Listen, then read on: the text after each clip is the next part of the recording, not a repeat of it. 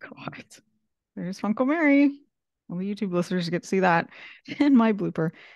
Welcome to episode 109 of the Civil War Breakfast Club podcast. Tonight, I am joined by Darren, a guy who thinks it's a crime anytime I sing.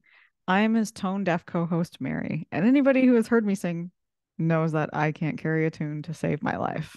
Welcome, Best Darren. song you How's it thank you. going? Oh, thank you so much. The best song you sing is The Sound of Silence. Trust me, it's all good. In the It's all good. sound of Oh, silence. that's not what I meant. In any case, how are you? What's going on with you? What's new?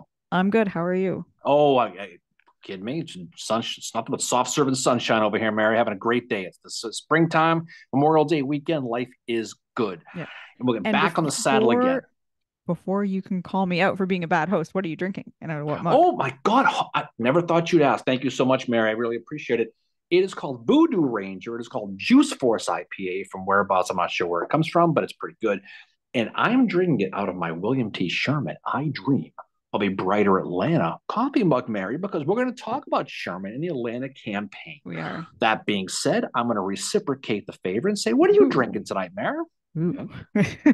I am drinking Voodoo Ranger Imperial IPA, and I'm drinking it out of my. I'm not going to hold it up in camera because when you have a background on Zoom, it totally screws up.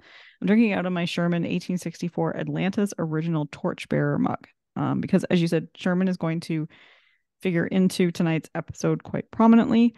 And we've been in the Eastern Theater for a few weeks discussing the Battle of Spotsylvania.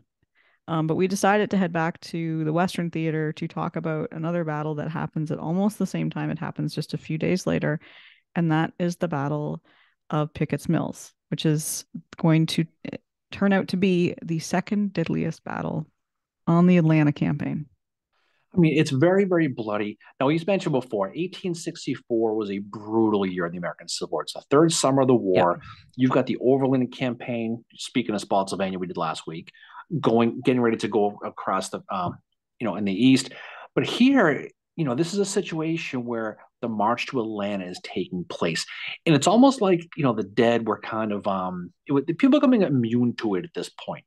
Yep. The butcher's bill is getting higher and higher. But, let's talk real quick about how this whole land thing sets up too. Okay, we've been focused on the East, but to go back to the West. Now, after that Union victory at Chattanooga in November of 1863, General U.S. Grant Mary, he's now in charge of the General in Chief of all U.S. Mhm. armies. He's going to go east to begin that aforementioned Overland campaign, but he's going to assign his subordinate, William T. Sherman Mary. He's going to be in charge of capturing Atlanta. Yep. Now, we have a lot of fun with Sherman and the burn, all this stuff, but there's a strategy to this. And Atlanta was a prime railroad hub. It was a manufacturing center, and it was a type of city that you had to have to remove any threat of that rebel war effort in that region. So capturing the city of Atlanta was of utmost importance to Grant as well as the Union Army. They Mhm. had to have it. And it's also an election year too. So keep in mind there's that as well for just kind of that's really going to help Lincoln win the election too if they There's, can there's, capture the city. there's a lot of moving parts to this. So on May 5th, 1864, Sherman is going to have 110,000 troops, and he's going to have three armies we're going to talk about real quick. The Army of the Cumberland, which of course is controlled and commanded by George Thomas. The The Rock Army of of Chickamauga. the Rock of Chickamauga, Mill Springs, too, if I remember Yeah. correctly. The Army of the Tennessee, which is going to be commanded by James Burbsy McPherson, as well as the Army of the Ohio, which is now commanded by John Schofield. Now, we're not going to go into painful detail of the Atlanta campaign, but they had to march 120 miles from Chattanooga, the gateway Mm-hmm. to the south, to Atlanta. And this monster of an army is going to march along a supply line, which is going to be on the tracks of the Western and Atlantic Railroad. Now, Georgia at this time of year is hot. Yeah, The it's spring. humid, It's hot. It's sticky. humid, but they're walking along this track. Okay, standing in Sherman's way is going to be Joseph E. Johnson and the Army of Tennessee. Now, they're going to have about 60, 65 or so thousand men. So they're going to have almost not quite 50%, but they're not going to have a lot of guys compared to Sherman. His job, for the most part, is going to be to try to slow Sherman's roll, do Yep. whatever he can to delay him getting into Atlanta. And it's going to lead to a bunch of skirmishes. We're not going to talk in detail of all of them, but Battle of Rocky Face Ridge is going to be one. Resaca is going to Mm-hmm. be another one. And what happens is whenever Sherman hits, Johnston is going to fight and then he's going to fall back. Yeah. And it's going to force Sherman to go around and kind of keep bobbing and weaving. Floyd, Mayweather. That's Yeah. kind of what he's going to basically be doing. And Sherman's going to go around Johnson's flank and it's going to just keep causing him to fall back. And that's going to be kind of a repeating theme as he marches along this Western Atlantic Railroad. Johnson's army is going to get bigger, though. It's going to get bigger because they're going to get Leonidas Polk. He's going to get Yeah. him, his army of Mississippi, and this is going to fall back again. They're going to have a battle at the Battle of Adairsville, and again, when they get past where it's called and where Rome, Georgia is, this is on May 17th now, and Johnson at this point is trying to find a way to set a trap for Sherman. He's Yeah. just trying to think of a way. And after that engagement, and it's about a 9,000, 10,000 man engagement, it did, it slowed Sherman and it did allow Johnson again to fall back. This time they're going to cross that Etowah River, and this is going to be in the middle of the night, but they're going to sacrifice Dalton, Georgia. And this is going to be a huge morale killer Mhm. for the men in his army because they did not want to keep falling back. They wanted to fight. And losing Dalton kind of it kind of took a little of the steam out of the sails of Johnston as far as Mhm. what they thought of him. They were getting tired of it. Is kind of what I'm trying to get at, right? Yeah. Yeah. It's the constant bobbing, the weaving, and the falling back. And I mean, both sides are getting worn down. Um, worn out. And it's like kind of these, they're not the big battles that you're seeing in the Eastern Theater at this time in the Overland campaign. The Atlanta campaign is the battles are a little bit smaller scale, like not too much, but still they're not.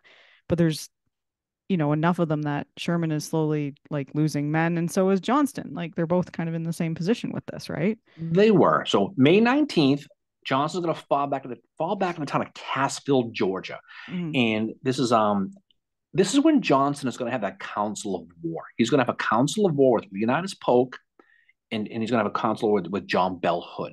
They're going to meet at the home of William Neal McKelvey, and this is in Bartow County. Now, I mention this because Andrew McKelvey is a listener of this podcast, and I talked to him recently, and he came That's into my very cool. office, and we talked about this. So he's a That's very relative. He's cool. he's been on site. And we were talking about this, but on the site of one of his relatives was this council of war, and they talked about what do we do? Do we stay on this Cassville line and try to fight here, or do we fall back? You know what they do? They go, you know what? We got to fall back Yeah. because where we are is very vulnerable to artillery. So we need to keep falling back. And that's what they're going to ultimately decide to do. Now, where they fall back to is a place called Allatoona Pass. Now, Mhm. Allatoona Pass, if you've been there, we've been there too. It's two mountains with a Yep. railroad track running right through the middle of it. Very similar So to, in a way to Ringgold Gap. very similar to Ringgold Gap, exactly. So if Sherman's going to stay along the Western Atlantic Railroad, he's going to have to march down this railroad track right between these two mountains. It is a perfect place for Johnson to set up an army and ambush. This is going to be the site where the great locomotive chase takes place with the Mhm. general back earlier in 1862. It'll also be the site of a future battle later in 1864 in October, uh, after Atlanta fell. They're Mhm. going to fight here, but for here, this is where Johnson is going to want to set up. Yeah. And if he sets up just right, he might be able to bag him. And this is very favorable ground for the most part. And Sherman, he he's not stupid, and that's the No. thing, And right? he's also been here before. Now it's been 20 years. He was last year in 1844. But in his younger days, he kind of toured around the South. And the thing with Sherman is today he would have what is termed a photographic memory. So you see stuff, it Pornographic. gets, yeah, pornographic. Yeah, photographic. What are you thinking? Oh, so bad. Anyway, there's got to be a Savannah joke in here somewhere. Um, And marching to Savannah, man. yeah. Anyway, so Sherman is very good at remembering what places look like. And if anyone's read his memoirs, you know how descriptive he is that he can paint literally like a picture of what the place looks like. You can imagine it in your mind. And that's because like he could remember stuff so well. And that's the case with Alatona is he can remember it and he knows it. And that's his advantage. Well, he knows it. He's like, well, if I'm flipping the coin here, if I'm going to defend and I have half as many men, where's the best place to set up? It's Alatoona, and he Mhm. knows that. And so he's going to change his plan. Now, this is May 21st, now 1864. He's already marched exactly halfway between Chattanooga and Atlanta already. So he's making pretty good time. Mhm. And so he's going to basically decide, okay, here's the deal. I can't go through this Alatoona Pass. So I need to decide what I'm going to do. And he figures this is going to be a trap. So he's going to tell his men, we're going to take 20 days of rations. We're going to leave our supply line along the Atlantic and Western Railroad, and we are going to go through the woods, and we're going to leave, and we're going to start moving out. So that's what they're going to Yeah. do. That's They're going got to move. F this written all over it for me. Well, I've I been mean, I've been in the woods in Georgia and it sucks. Like, no thanks. well, so he's going to go southwest along some dirt roads from a deep forest in Cassville, and Mhm. they're going to move towards the town of Dallas, Georgia, which is 22 miles away from Cassville. They're going to go through the woods. And he's thinking, okay, once we get to Dallas, we get past Alatoona, it's going to set up a couple different options for me. I can move back east again to reconnect with the railroad, or I can stay in the woods and then take Atlanta that way. So it's going to give Sherman a couple of Yeah. options. Sherman is going to wire Nashville, the supply hub, and he's going to I'm going to quote here. He's going to say, "We are now all in motion, like a vast hive of bees, and expect a swarm across the Chattahoochee in 5 days." And that's what he's going to say. Now, keep in mind, 5 days, right? Yep. Robert E.B. Robert E. B. That's what he's going to do. But there's an obvious problem in this strategy, and this, of course, is the terrain. And we've mentioned before the big three that screw you in battle, right? Yep. Communication Communication, weather, and and terrain. terrain. And in this case, at this portion of the battle, it's going to be terrain. Hmm. By leaving that railroad line and moving through this deep brush, they are going to be in the absolute bush. Hmm. And there's very few maps of the area. And for the most part, it's basically impossible to get through. It's very Hmm. difficult to move through. What this does, though, it causes delays. So now it takes 2 full days now for Sherman to get near Dallas. Two Yep. days. These 2 days are going to be huge for Joseph E. Johnson because it's Yeah. going to give him time to fall back and set up a defensive line. He's going to find out of Sherman's plan through Joseph Wheeler's cavalry Yep. that he's leaving the supply line. So now he's going to fall back and he's going to pull his entire army back southwest of Dallas. He's going to set up a defensive line 1 mile south of Dallas at a crossroads called New Hope Church. Yep. And this is And where there's going to be a battle eventually fought here yeah, too. but this line that Johnson set up is formidable though. It's going to extend 6 miles. New Hope Church is going to be for the most part on the right, kind of the right of the Hmm. line, but the line is going to be called the Dallas New Hope Church Pickett's Mill line, and it's going to be a formidable line. Yeah, it's gigantic. So Sherman's going to bumble into this line on May 25th, Hmm. which is going to lead to what you mentioned, the Battle of New Hope Church. Now, Yep. we're not going to talk about the details. We could do a whole other episode of this one, Yep. but we're going to kind of but suffice it to say, Sherman is going to have a bad day here. He's Yeah. going to lose 1,600 men. Johnson's going to lose 400, basically 4-to-1 ratio. Even for a math major like you can figure that one Ooh. out. But it's going to be a significant loss for Sherman. So Sherman, the next day on May 26th, is going to be sitting around, and as these armies are resting, and he's going to come up with a new plan to get Joseph E. Yep. Johnson. And that plan is going to be to try to get around the Confederate right. And so what he's going to do, he's going to set up 14,000 men, and he's going to go around the far right, which is about 2 miles away, and they're going to target a place called Pickett's Mill, which is the home of Fanny Pickett, Mary, Yep. right? 29-year-old mother of four who'd lost her husband at Chickamauga. Battle at First Georgia Yep. Cavalry, right? It's 29, mother of four. She's a widow. So the next morning, on May 27th at 10 o'clock in the morning, 14,000 men are going to be placed in charge under the command of Oliver Otis Howard, the one-armed Christian general, the man who was on a poster above your bed. Oliver Otis Howard Oh my is going to be in God. charge of this 14,000 man advance force designed to go around the Confederate Yep. right. Now, this army is going to be a hodgepodge. It's going to be a combination of three different armies. The Yep. 3rd Division of Howard's 4th Corps under Thomas J. Wood. Yep. Of The first, Chickamauga fame. the 1st Division of the 14th Corps under Richard W. Johnson. Hmm. in the 3rd Brigade of the 3rd Division of John Schofield's 23rd Corps. So he's got 14. There's a lot of men, Yeah, it's a right? very mishmash of men. And, Schofield said, one of the officers of Schofield said, nothing has transpired as yet to indicate whether the enemy are in force, but it is supposed they are on the defensive and awaiting for us. So they really don't know. This is kind of in a way like Spotsylvania. They're going into this part of the march like blind. For instance, like they don't have cavalry screening ahead of them, just like like Lee didn't have that either at the Battle of Spotsylvania. And I think Barlow was basically somewhat without that too. There's no cavalry screening at all. So they don't really know. So they're going into this blindly. Um, and the Confederates, like you said, they've already been spotted. And because of this, there's shifting and moving going on. They've got Hood shifts the division of Thomas Hinman to the right, and they're in high ground in a very good position. And later that day, the Irish Confederate General Claiborne, he's ordered to the right to further extend the Confederate line to the east. Lucius Polk, who is the nephew of the fighting bishop, is going to be placed on Hinman's right. And on Polk's, they're going to have a 12-gun artillery battery. And in support of these guns was General Govin's division. And Claiborne's two other brigades, led by Granbury and Lowry, are going to be second in line behind Polk. And during the night, the Confederates, on the night of the 26th, they're going to start digging in. And this is the extreme right to Johnston's position. And this is what, as you said, becomes the Dallas, New Hope, Pickett's Mill line. And there's also two cavalry here under General John Kelly, and that's going to extend the line almost to Pickett's Mill Creek.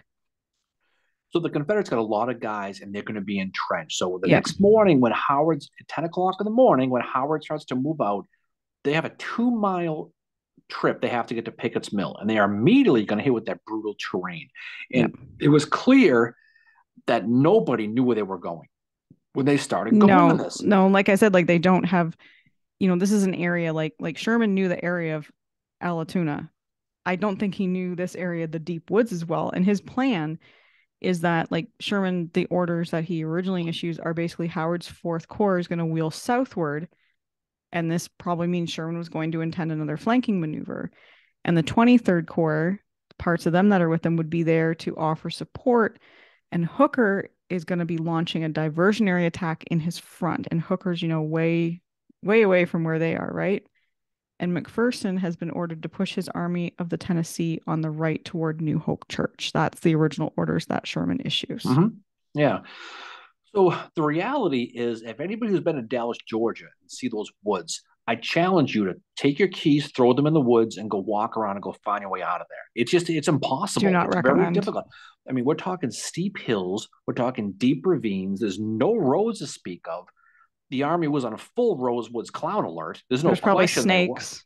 Oh God, you mentioned snakes for God's sakes. But it was brutal. So Yeah. for hours, Howard's men are going to struggle to move through these woods. Now the trees were so thick they could maybe see a couple of feet in front of them, which must have been pretty scary when you consider the fact that they knew that the Confederate line was out there somewhere and they could literally walk right into them without even seeing them. In some cases, Right? they were only just a few hundred yards away. Howard mentions in his memoirs, all day we plodded along pretty far back within sound of the skirmish firing on the front line. The march was over rough and poor roads, where we had any roads at all. The way at times was almost impassable, for the mud forest closed in on us either side. It's a very claustrophobic feeling. And General Wood, he's the one leading this, his men are. And he said, for a mile, the march was nearly due southward through dense forest and the thickest jungle, a country whose surface was scarred by deep ravines and intersected by difficult ridges. And because of this, like, I mean, you know, you want to move your army pretty quickly. Well, it's pretty tough in this kind of terrain. And, Wood talks about that there's frequent halts. They had to change direction all the time because of the terrain. And the other thing, too, is when, you're going to change direction, I think, there's bugle calls happening. And the one thing that Sherman had wanted was to surprise them. And one soldier said, if we are expected to surprise the enemy, why don't they stop those damn bugles? Like, like the enemy's going to hear you. But the Confederates already know. Well, They're you got waiting for 14,000 them. guys basically lost in the woods, is what you Yeah. really have. I mean, you can't, there's no ability to march in that column formation. It's just not too long for complete confusion starts within the Union ranks. They left at 10 o'clock in the morning. It's 4:30 p.m. now. Yeah, by the time And they get into position, it's like they get there and they marched about 1.5 miles, and Howard and his staff go out to inspect the ground around them.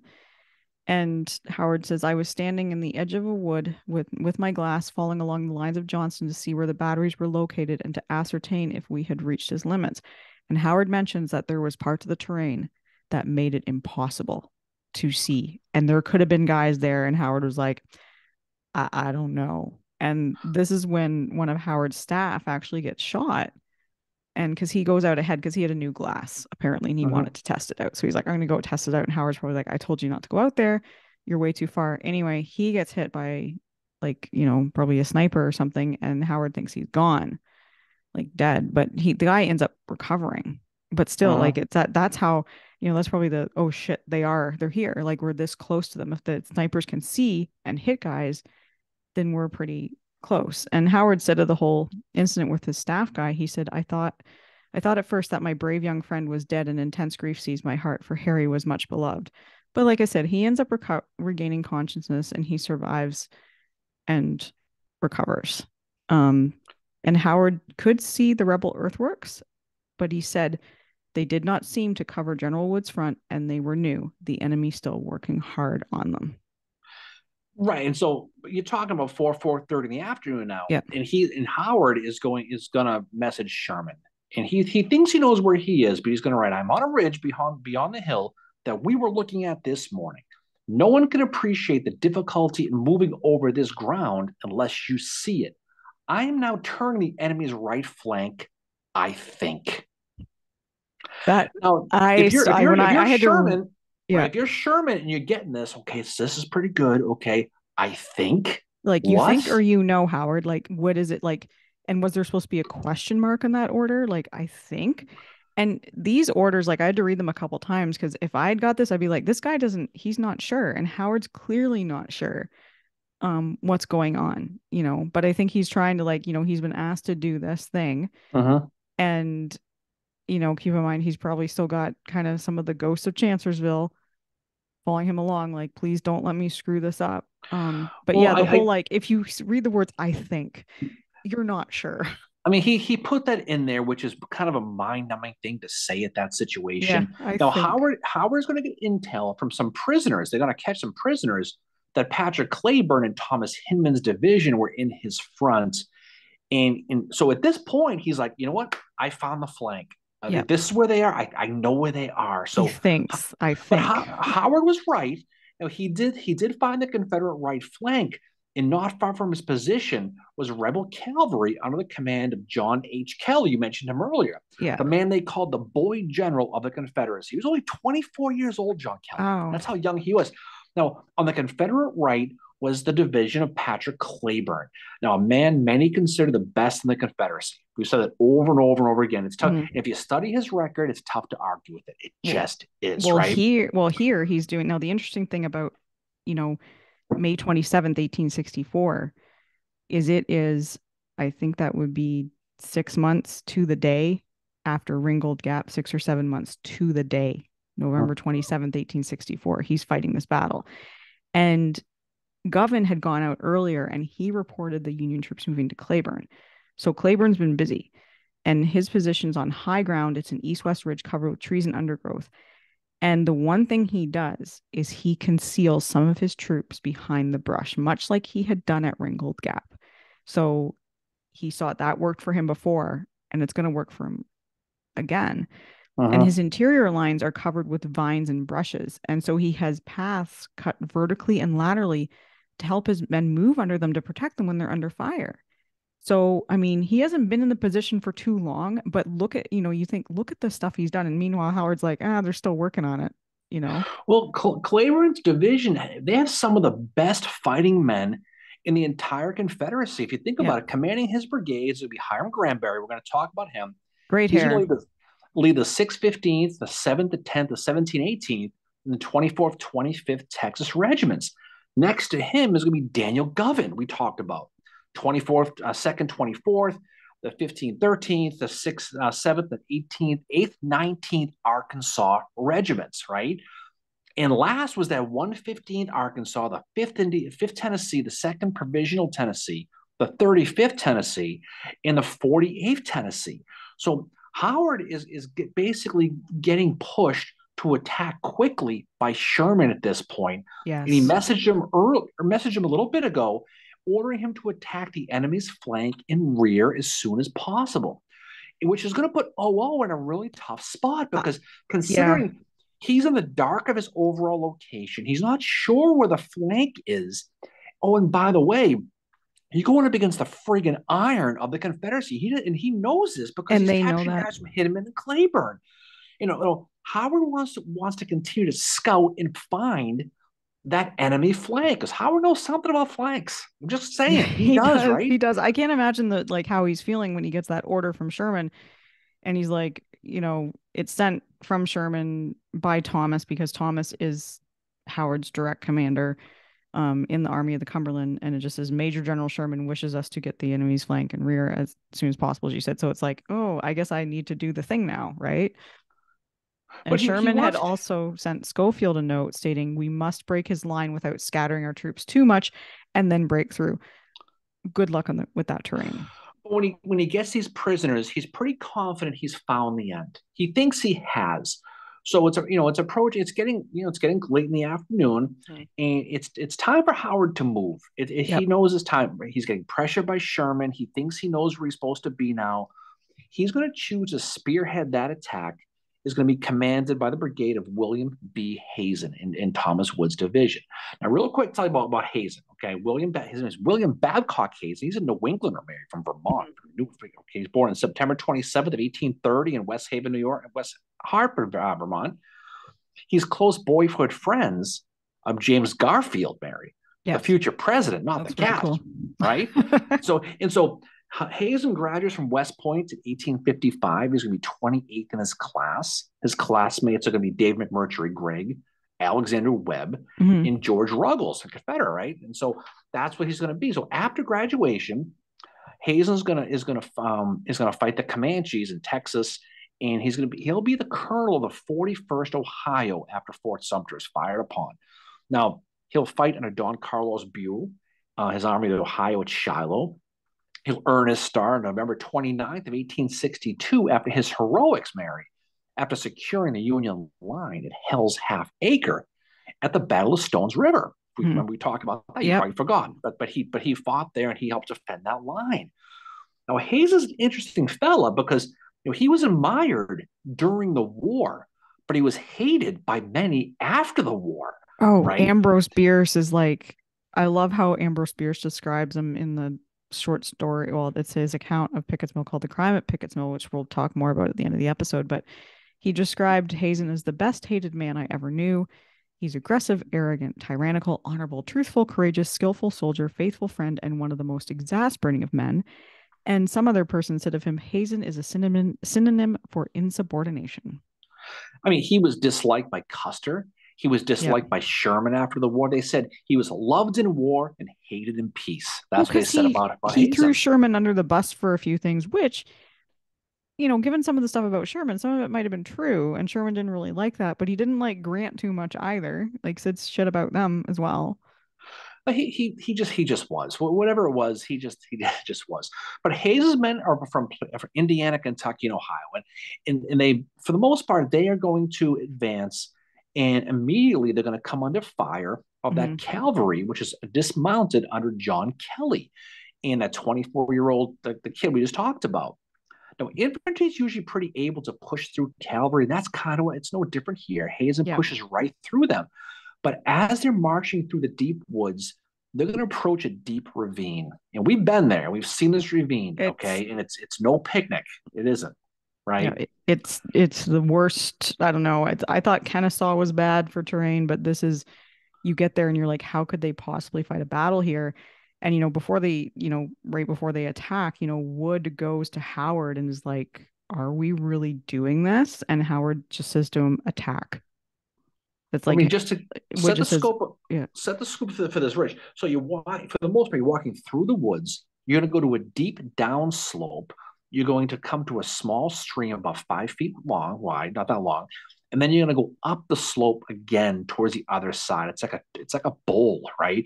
Yeah. And it's just the ground is virtually unchanged. If you go to Pickett's Mill today and you look at it, you're going to see the same exact thing that Hazen Yeah. saw. It's just exactly the same. Now, Hazen expected to go through and come to the top pretty unscathed because he thought that he had found the end of the Confederate line and he was going to be able to get up there and flank them. But instead, what's going to happen? He's going to walk into the battle line of Hiram Granberry's Texans. Yeah. To the right of Granberry, his brigade is going to be Daniel Govan, who's to the right of Lucius Polk. Oh, and by the way, Mark Lowry, his Mississippi Alabama brigade is going to be in reserve. So he kind of walked right into a bee's nest, is what he ultimately did. Yeah. Now, you mentioned before, they got so close to the rebel line. One Federal, when he didn't see much breastworks, but he yelled, "Damn you, we've caught you without your logs now." Yeah. And that's what he said. And Claiborne's men really hadn't time to entrench yet. Lieutenant Sebron Sneed of the Quite the 615th name. Texas, great name. He's going to write, "They came up bravely, but our men kept such a shower of minis in their faces that flesh and blood could not stand it. The balls flew as thick as hail and death stalked around." So what does that say? Immediately, it's coming into a quick firefight at Yeah. close range. Now, but here's the thing: instead of getting on the Confederate right, they were marching right into these brigades that made up the right flank of Johnson's army, who it was happened to be probably the iron of the Confederacy in the Western Yeah. theater. So, oops, Yeah. right? Yeah. And the one thing that Ambrose Bierce talks about when they go into this is they soon encounter what they call the deadline beyond which no man would advance. And this is basically like, it's just men piled up and it's deadly fire that's coming at them. And the deadline is a well defined edge of corpses. And he said this one at Pickett's Mill was one of the worst he'd ever seen. It just was. And Hayes's primary combatant on this line is going to be Hiram Granberry, the member Yeah. of the all Civil War Great Hair Team, without a doubt. And by the way, Granberry, he's associated with Texas, but he's actually Mhm. from Mississippi. Yeah. So if you think about it, so real quick, his background, similar to John Brown Gordon, Granberry didn't have a military background. He was a lawyer and a judge before the war.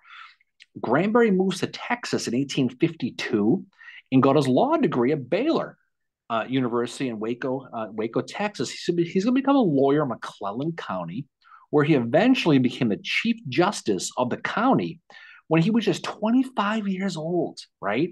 Yeah. He's an Graham, ambitious young man. well, I mean, he's 6'2". He's 160 pounds. He's got that Pete Carmichael hair. He's a total rock star. He does have the It, Pete Carmichael he hair. just does. And him and his wife Fanny are like the local rock stars in town. Mm. And it's funny because his name at that point was Granberry, Berry.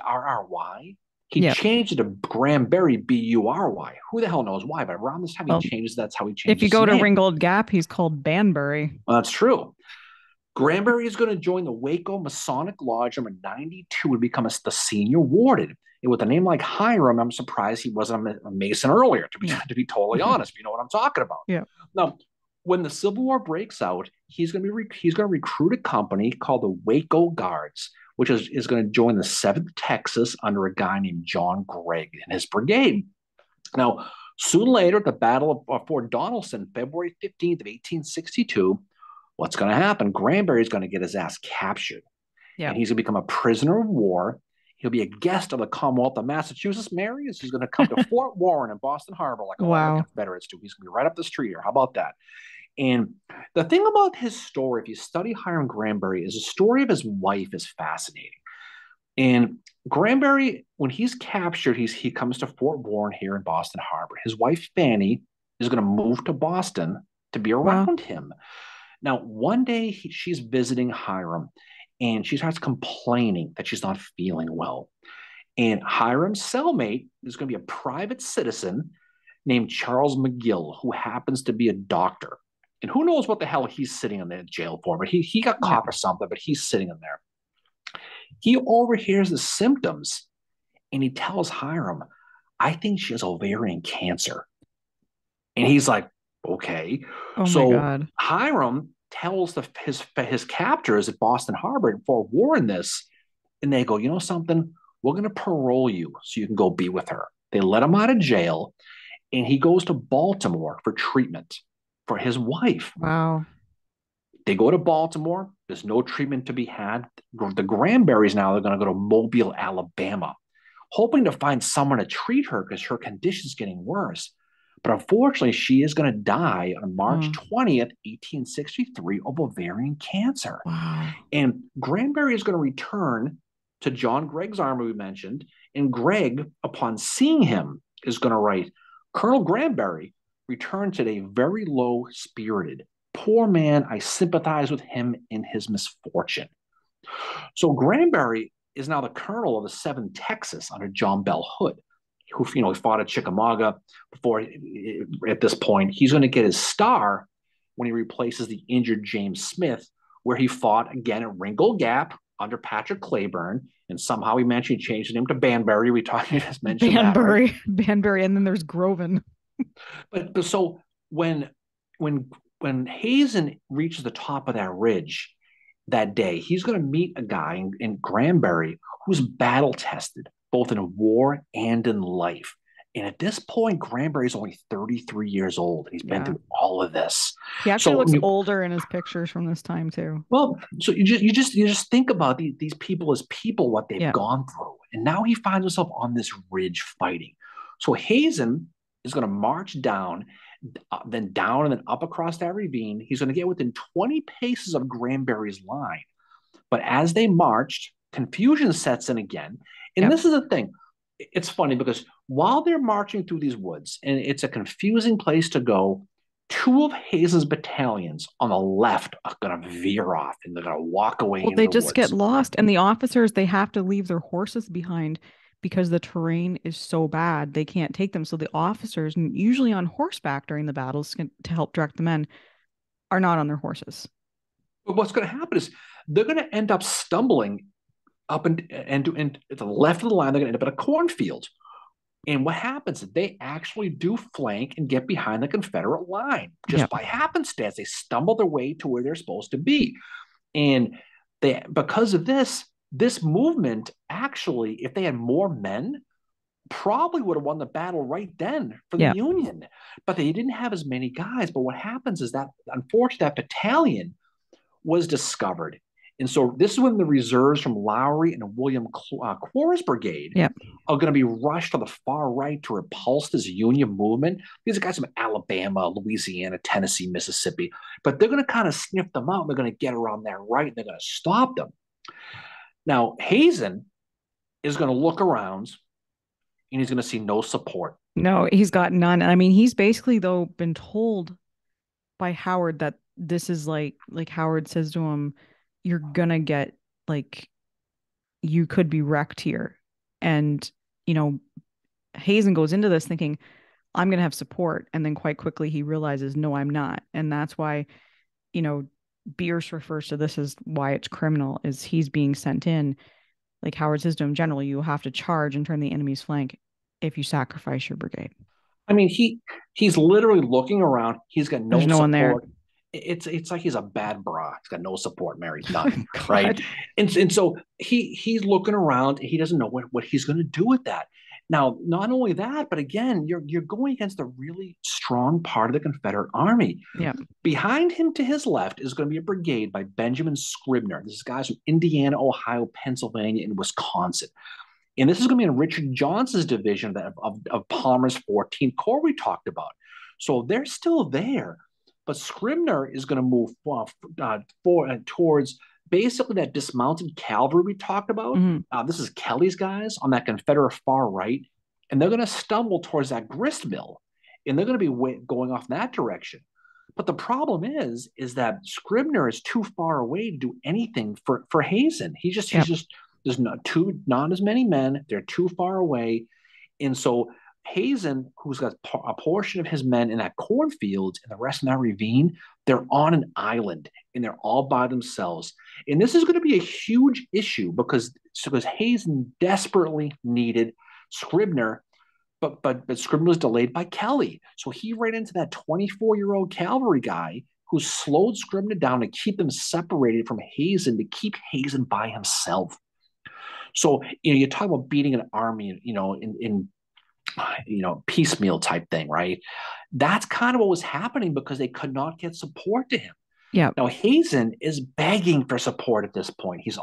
alone in the rain holding his diaper. He's Yeah. all by himself. He And sends a captain from the 15th Ohio Regiment to go to the rear and ask Wood and Howard for reinforcements. And it's this time that this is how close they are. A shell lands nearby, and the fragment of the shell knocks the heel off of Howard's boot. And Howard apparently like was on his horse and he like threw his hands up and like, well, not hands, his one arm, up. And he was like, just said to them, I'm afraid to look down. He thought his leg had been shot off, but it turns out he just has a badly bruised foot. He has to get off the horse at that point because he can't ride, he can't walk. But this happens when this guy is going back to ask for reinforcements. That's how close they are, that the well, artillery fire is now starting to hit the them. other issue they're having is every time Hazen sends a messenger to get support, guess what happens? The messengers keep getting shot. Yep. They get the message, they start going, they get dropped.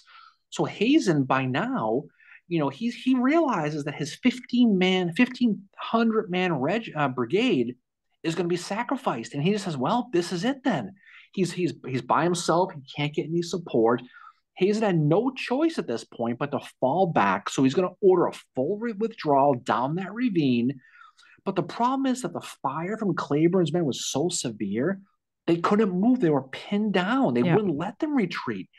And so a lieutenant in Hazen's staff, a writer who you mentioned a few times now named Ambrose Burse, he's going to write probably the best description of this disjointed disaster Yep. of a Union attack. And he's going to write, the battle was at an end, but there was still some slaughter that was possible to occur before nightfall as this wreck of our brigade drifted back towards the forest. And then he writes, we met Gibson's brigade. This is William Gibson, the guy Yep. who's supposed to be right behind them, which had been made in column and should have been 5 minutes behind our heels, with another 5 minutes behind its own, as 45 minutes had elapsed during which the enemy had destroyed us and was prepared to do the same kindly office to our successors. So what's Beer saying? He's saying Gibson was supposed to be right behind Hazen, Yep. 5 minutes, but instead took 45 minutes. And in that 45 minutes, for whatever reason, communication, terrain, because he couldn't move, Hazen became engaged by himself and he got slaughtered, is what he's saying. Yeah. And you can see why he's pissed off about this. There's Oh, no question. yes. Absolutely. Yeah. And it's, it's very like it's a small battle. It's only lasts about an hour, but what Hazen and his guys go through is just like it's terrible. And then Hazen gets to the back, he finally manages to fall back, but he's so pissed off about it. And it's not until 6 o'clock. So this is like, maybe half an hour or so after they've started that Howard gets a message from Thomas saying Sherman had canceled the attack at 5:15.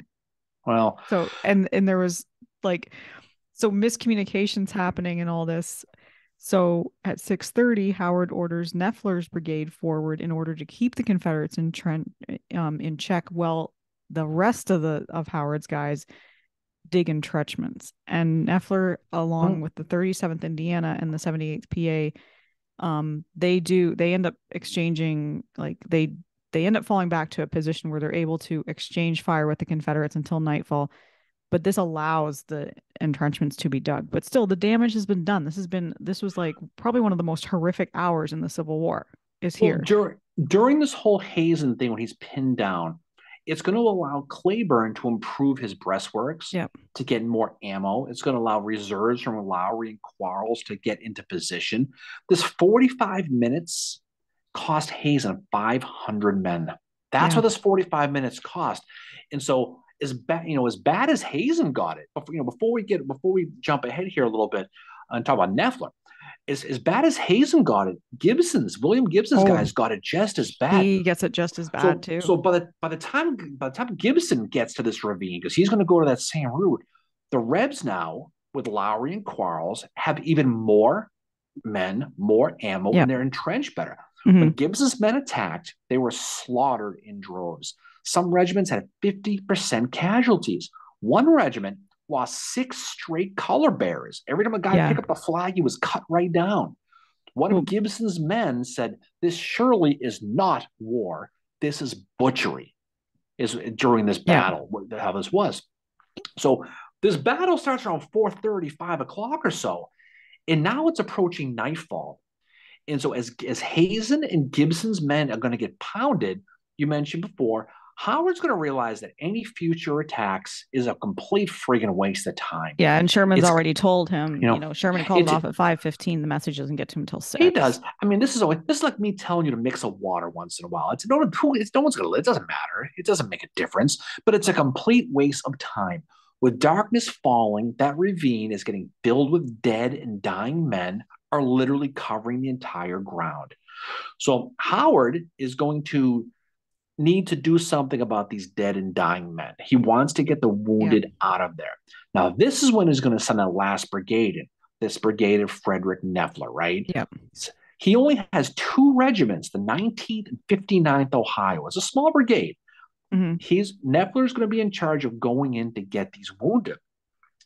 Neffler's going to begin his quotation fingers assault down the ravine because it's really just kind of, Yeah. um, to go get the guys. This is now 2 full hours after Hazen started his initial assault. So the battle's almost over. Yeah. Darkness is falling, and the shooting is going to basically peter out. And it's just occasional shots. You know how it is. There's not Yeah. a lot of darkness battle. So at this point, this Confederate and Union men are about 100 yards apart. And they're just kind of sitting there. They're catching their breath. They're kind of getting into that relaxation mode. Like Yeah. it's nighttime. We can catch our breath a little bit. This shit's almost over.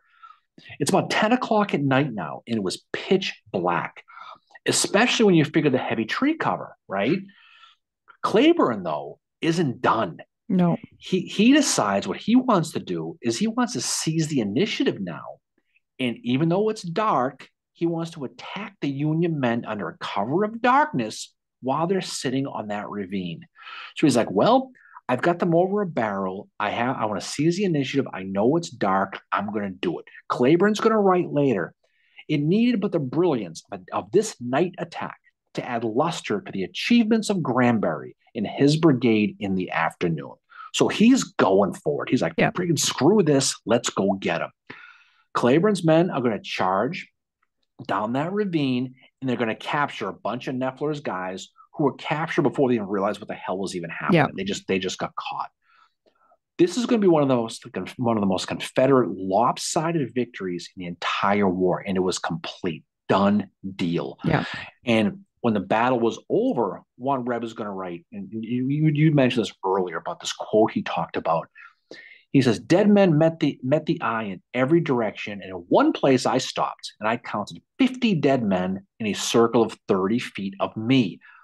I've seen many dead men, but I've never seen anything before that made me sick like looking at these men did." So what does Yeah. that say? It just goes to show these are battle-tested guys since 1864, and they're getting to the point now where you can still be sickened by the stuff you see. Yeah. Yeah. And this guy was talking about like, the wounds, a lot of them were in their head. So of course, like you have like blood and brains everywhere and stuff. They found one corpse with 47 bullet holes in it. Similar stories to what at Spotsylvania. And like the same guy said men were lying in all sorts of shapes and just as they had fallen or in like, weird positions or whatever. But yeah, it was enough to make them sick. And there was one guy that he was on picket duty, and when the sunlight, when it was light, he had to leave because it was so bad what he saw. And this is a guy, the veteran, kind of he's been through it all, and he's seeing this at Pickett's Mill, and it's terrible. And like I said, though it's a small battle, the carnage here is very horrific. It's like a smaller version of Spotsylvania. Second deadliest battle in the end campaign. 1,600 Union soldiers are going to be casualties. 448 Confederates. Wood's division has a 20% casualty rate, and that's with Huh? Hazen's men in it too. This entire battle is going to prove to be a gigantic embarrassment. Now, this is Yeah. coming off of New Hope, where they got smoked too. This is going to be another big embarrassment for Union. Now, I want you to listen real close, Mary, and you can hear what William Sherman said about this battle in his battle report and his memoirs. You ready? Listen close. Yep. You hear that? What do you say? That is the sound of silence. That is He didn't William say a Tecumseh damn Sherman. word Not about. he did not write a word about this battle in his memoirs, and that is one thing that pisses Ambrose Bierce off. Is that and Right. when Ambrose Bierce wrote his crime at Pickett's Mill, he said, "Is it is ignored by General Sherman in his memoirs, yet Sherman ordered it." General Howard wrote an account of the campaign of which it was an incident and dismissed it in a single sentence. Yet General Howard planned it and was an and it was an isolated and independent action under his eye. Now Howard writes a little bit more than a sentence about it, but still, this is not Howard's best day in the Civil War, and Sherman ignoring it completely is terrible. It's like, what did those men fight for? So I understand why Bierce is so pissed off about it. But Howard wrote something after it too, that this battle really affected him. And it's in his memoirs. He has a few pages on Pickett's Mills. And he said that during the war, a few sad scenes impressed me more than any others. One was the field after the Battle of Gettysburg. A second scene was the battlefield of Antietam. But these things, not happy to relate, were matched at Pickett's Mills. That opening in the forest, faint fires here and there revealing men wounded, armless, legless, or eyeless. Some with heads bound with cotton strips, some standing and walking nervously around, some sitting with bended forms, and some prone upon the earth. Who can picture it?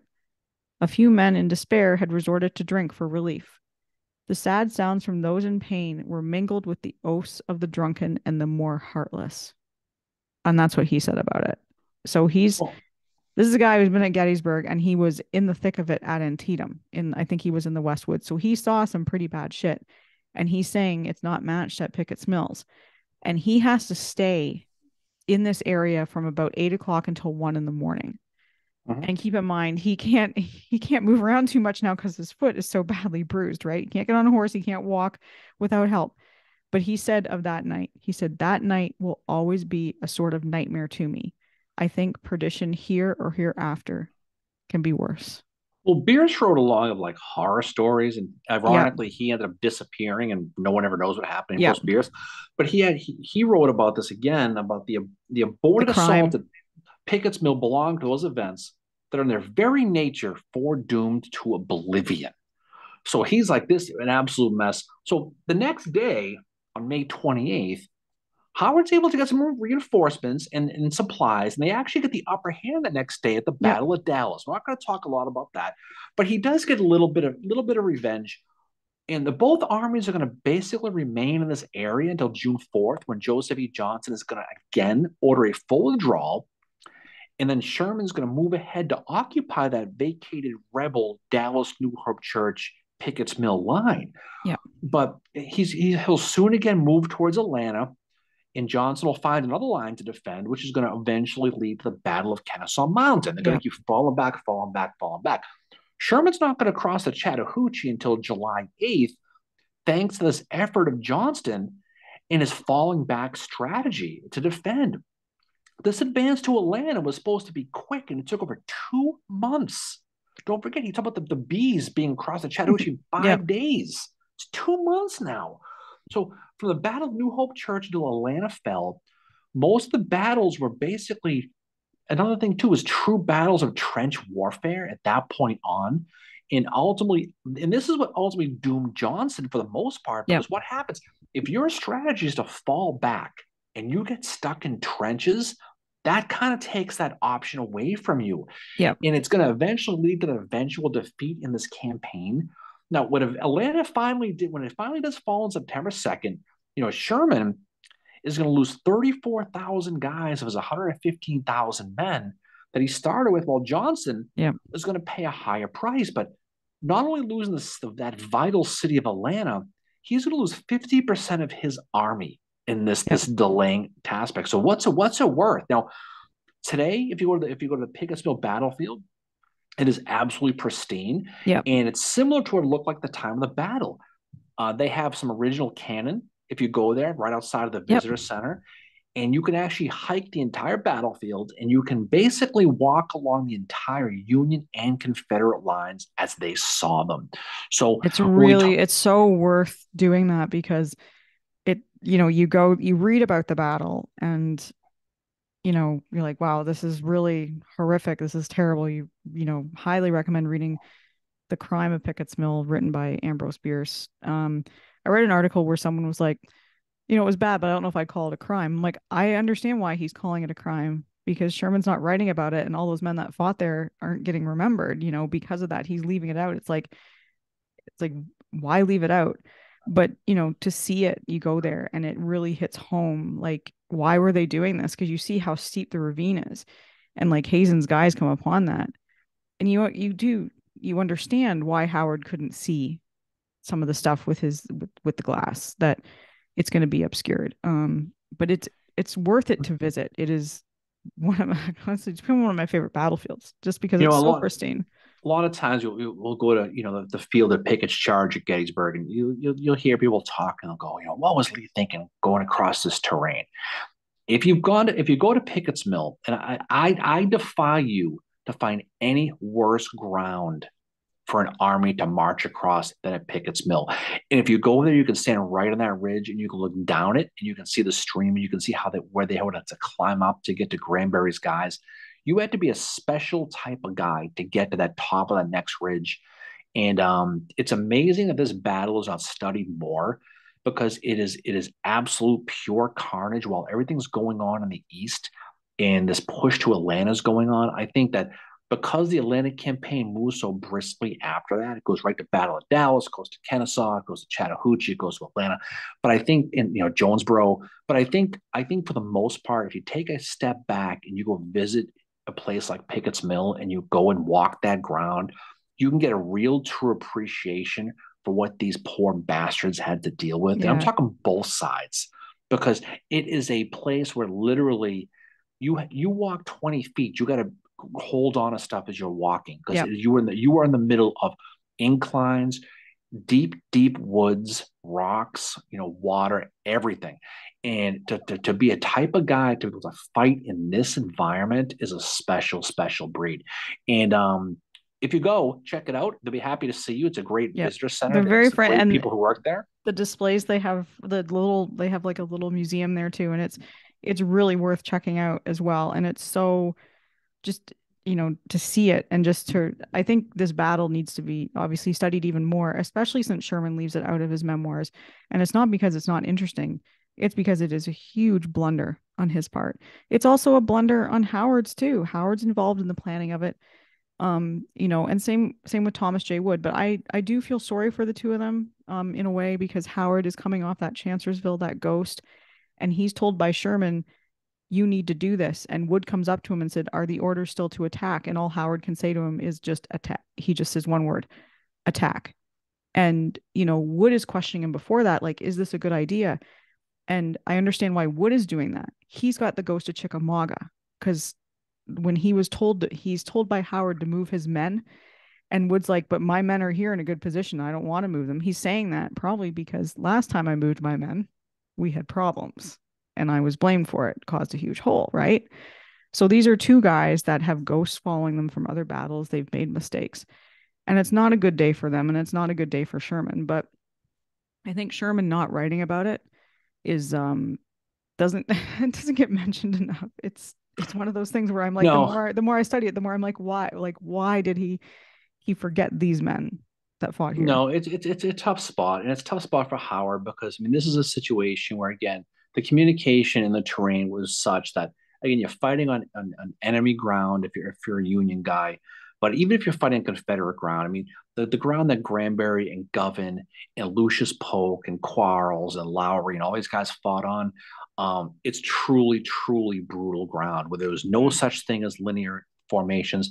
This was really the beginning of trench warfare in the West. It really was ironically around the same time that Overland at Spotsylvania was taking place. Yep, it's So happening there too. you can see that sea change in May of 1864, where things were changing strategically. So I Maybe. think it's a good place to drop this off here, Mary. I think this is one of those places. If you're an Eastern person, if you're a Gettysburg person, if you find yourself in Georgia, go out to Pickett's Mill. It's just outside of Atlanta, between Atlanta and Chattanooga.